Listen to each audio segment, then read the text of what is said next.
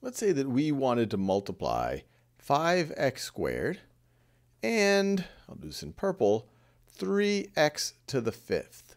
What would this equal? Pause this video and see if you can reason through that a little bit.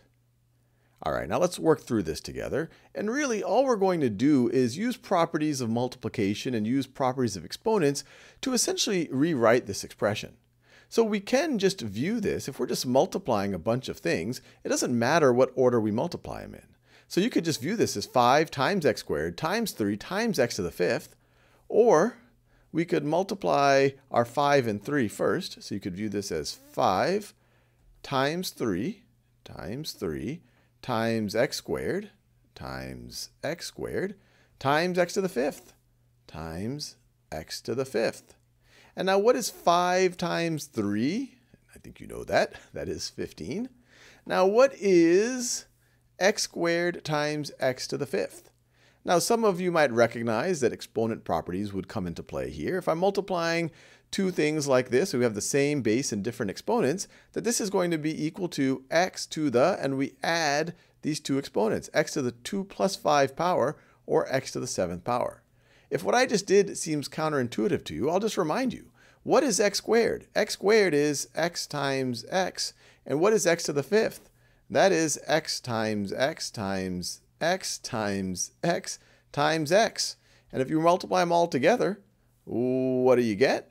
Well, you got 7 x's and you're multiplying them all together. That is x to the 7th. And so there you have it. 5x squared times 3x to the fifth is 15x to the 7th power. So the key is look at these coefficients. Look at these numbers, the 5 and the 3. Multiply those.